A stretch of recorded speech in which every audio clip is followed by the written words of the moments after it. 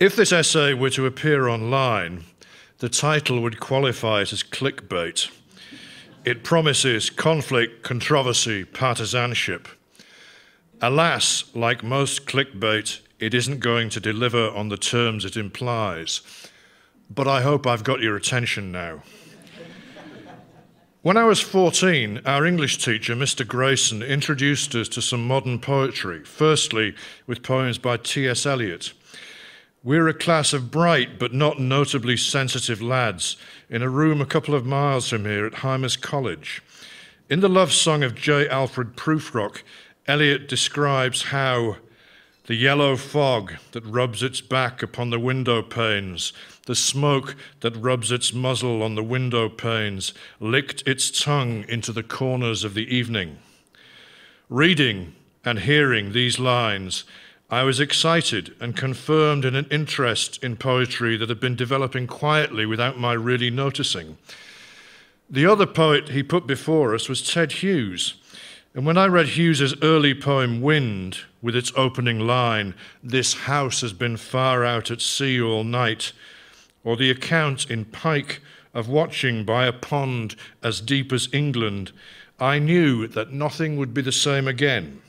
This was language serving to make the world seem more real than before. It was 1967. I was 14. By that summer, I could see, without much evidence to back it up, that there was nothing else for me to do but write poems. 1967 was when Ted Hughes published his third collection, Wadwo, which I got in hardback and still possess, alongside the critic Al Alvarez's famous Penguin anthology, The New Poetry, which set Ted Hughes and Philip Larkin up, if not as opponents, then as exemplars of very different approaches to poetry. Alvarez, like a lot of other people, clearly favoured Hughes. His work was urgent, vivid, energetic, raw, a world away from the careful, pessimistic reservations and moral distinctions which characterise Larkin's beautifully carpentered poems. Hughes versus Larkin. It was the raw versus the cooked, the country versus the city, the shaman versus the rationalist, the mythmaker versus the novelist, the alleged outsider versus the establishment figure. I was pretty quick to look into Larkin, who had a proper job in the library at Hull University, not far from where I lived. The process of conversion was slower, but I found I was reading and rereading Larkin's poems just as I read and reread Hughes's. The chill breath of mortality given off by a poem such as Larkin's Ambulances was an instructive alternative to Hughes's vitalism. The poem closes, "Far from the exchange of love to lie, unreachable inside a room the traffic parts to let go by, brings closer what is left to come and dulls to distance all we are." Wadwo, which came out in 1967, was a transitional book for Ted Hughes. It was thickened with a radio play and several short stories, a couple of which are among the best things he ever wrote. The poems are a mixed bag, ranging from beautifully achieved economical pieces like Thistles and Fern to wilder, more visionary work like Gog and Out. There is a feeling that the borders of the poems are melting. Some pieces are unpunctuated, and the previous minutely observant precision is often set aside in favour of a more expansive, declamatory and visionary mode. But a poem such as Fern still stops me in my tracks. This is the opening stanza. "Here is the fern's frond, unfurling a gesture, like a conductor whose music will now be pause and the one note of silence to which the whole earth dances gravely." Such an elegant improvisation, so gracious in its appreciation. Perhaps only later do we notice the outrageous hyperbole of that last line, to which the whole earth dances gravely. There, amid this success, the seeds of Hughes's downfall were also present. Hughes reached back into Middle English, using an extract from the 15th century Sir Gawain and the Green Knight as the book's epigraph. The book's title poem is spoken by a wood spirit or demon found in the great Midland forest that once covered much of England. Hughes might be a frame breaker, a poetic Luddite escaping from mechanization, or, to switch metaphors, escaping from what he called the suffocating maternal octopus of post-Renaissance English poetic tradition, a tradition within which Larkin was, in contrast, quite comfortably accommodated. Hughes was on his way to the turning point, which was his 1970 collection, Crow, a bravura set of negations, a black hole into which the world vanished, with only the figure of the crow alive, more or less, to tell the tale. A carrion bird, a survivor, a cynic, homeless both by decree of the cosmos and by inclination. He's definitely a he roosted among ashes and, of course, hyperbole. At this point, not that it mattered to anyone else, I withdrew my commitment from Hughes with the bitterness of a would-be completist who finds his favourite band ruining it all by having a hit. I found myself turning to other poets, such as Peter Porter, Seamus Heaney, Derek Mahon, and Douglas Dunn. Nevertheless, I went on reading Hughes's books, trying, as it were, to pick the bones out of the sprawling, incoherent collection Gaudete and the provisional-seeming Moortown Diary, to find what was durable and memorable in a body of work that became almost too large to contemplate as a whole. Philip Larkin, on the other hand, wrote less and less. In 1974, 10 years after the Whitsun weddings, came Larkin's fourth and final collection, High Windows, a work containing several masterpieces, but which even in the realm of the slim volume seemed anorexic.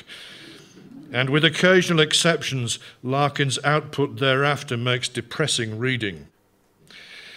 If we compare Hughes's collected poems with Larkin's complete poems, we find two immense volumes. Hughes's poems fill his to bursting. Larkin's occupy a tiny space among the immensely detailed notes and commentary. While Larkin was running out of fuel, Hughes went on producing copiously to the end of his life. Not for him, the patient waiting for poems to suggest themselves. We might infer that overproduction was both a means and a demonstration of survival amid tragedy. You can tell when a poet has achieved general fame when people who don't read the work know about the life. This is true of Hughes, as it is of his wife, Sylvia Plath. The effort of understanding biographies or journalistic speculations is nothing compared with the serious time and thought it takes to engage with poetry. No contest in the age when the line of least resistance is supreme. How fortunate, then, that Hughes's posthumous collection, Birthday Letters, which is full of his memories of Sylvia Plath, seemed as though designed to be consumed by those who couldn't be bothered to read the real thing. As I began by saying, the title Ted Hughes versus Philip Larkin seems to promise conflict, and there are other contrasts between them of subject, attitude, scale, formal approach, literary ancestry, and so on. But they meet on the common ground of a regard for language and for poetry as an art made of language. This sounds like a truism, but we now live in a period of poetry when conviction, testimony, and political virtue are widely taken to outgun mere language. Ted Hughes once wrote of meanings that will not part from the rock, and as his work goes on, we sense a presiding anxiety, the need to interpret, to state meaning.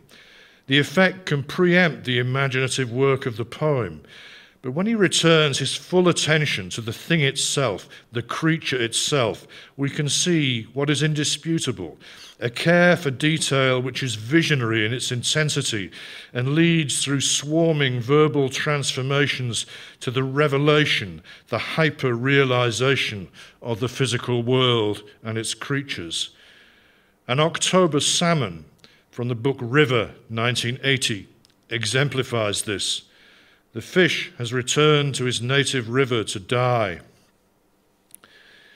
Such sweet months, so richly embroidered into earth's beauty dress, her life robe, now worn out with her tirelessness, her insatiable quest, hangs in the flow, a frayed scarf, an autumnal pod of his flower, the mere hull of his prime, sunk at shoulder and flank, with the sea-going aurora borealis of his April power, the primrose and violet of that first uplifting in the estuary, ripened to muddy dregs, the river reclaiming his sea metals. A while back, I heard the poet-publisher Michael Schmidt refer to the significant distinction between taste and judgment. I was heartened by his comments, but I sensed that the feeling of the meeting was in some ways antagonistic to them.